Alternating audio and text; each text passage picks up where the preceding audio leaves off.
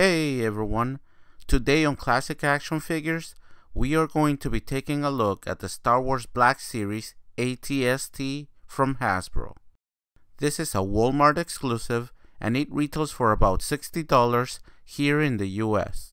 Let's go ahead and take a look at the box. The front of the box has a windowed area where you can see the AT-ST and the driver.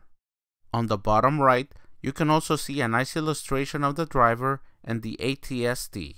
The right side of the box has a cool looking schematic of the AT-ST, and on the left side we can see the Imperial logo and the name of the product.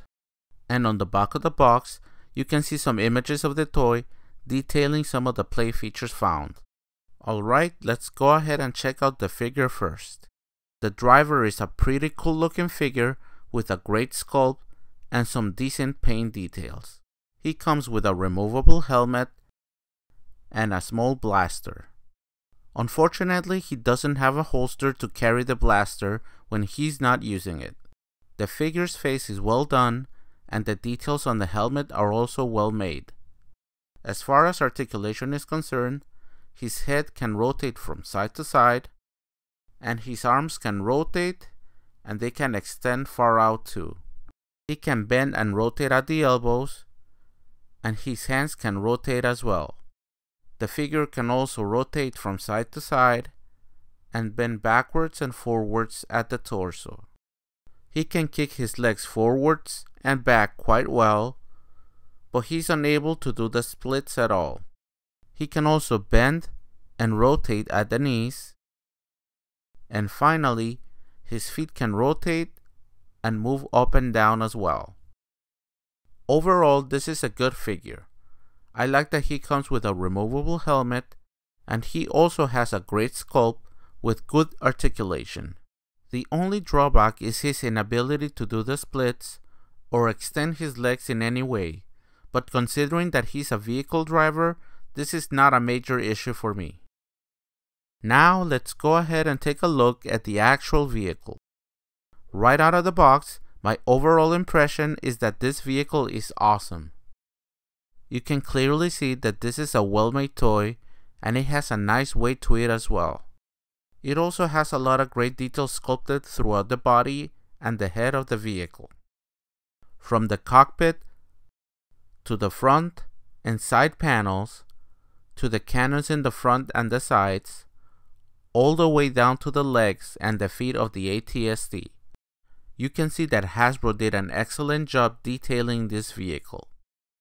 It also has a nice weathered effect, and unlike previous versions of this vehicle, there's no paint on the feet to simulate mud or other conditions.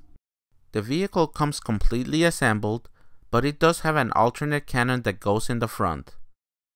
The only thing you have to do is remove the chin gun that comes with the vehicle and replace it with the cannon.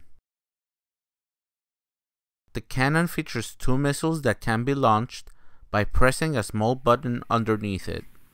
This functions quite well and the missiles can fly out quite far. The head of the AT-ST can rotate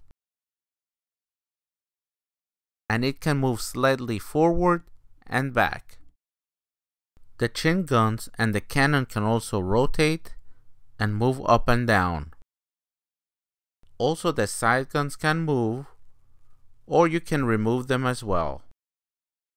The legs of the AT-ST have various points of articulation. It has a double jointed articulation at the top so that it can extend and rotate. The back of the leg can also extend and contract, and the feet can also move up and down. The only drawback with the vehicle is actually a design flaw. Because the vehicle is so top heavy, the legs can only balance in certain positions, so it can be a bit difficult to strike the right balance for this toy. This is not the fault of the actual toy, but rather of the design of the AT-ST itself. However, the toy is well made, and I was surprised that several poses could be accommodated on this vehicle. The inside of the cockpit has some nice details like the panel stickers and the seats. The cockpit of the vehicle can hold two figures sitting comfortably, and you can also have the driver or any other figure looking out from the top. The small circular hatch can open at the top, and you can also open the whole top of the AT-ST in order to place the figures inside. You can also open the small hatches in the front so that you can simulate the driver looking out from them. Now let's go ahead and take a look at the vehicle from a couple of different angles.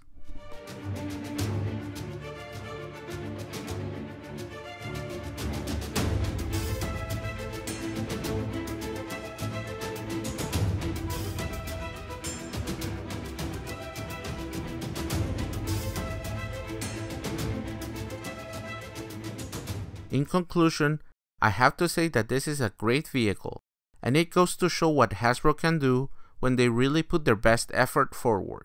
The vehicle has great details and the paint accents are well done too. Overall, it's a well-made toy that can be posed in various ways, and it comes with a great looking figure as well. I could complain about the price, but to be honest, I have to say that you actually get a great toy for the price. The only drawback is that it's a Walmart exclusive, so it might be hard to get online or in the stores. I believe that this particular version of the AT-ST was previously released as part of the Legacy Collection, but if you don't have it or you want another one, then I have to give it a very high recommendation. Anyway, that is it for this review. Stay tuned for more toy reviews and videos on classic action figures. And until next time, take it easy.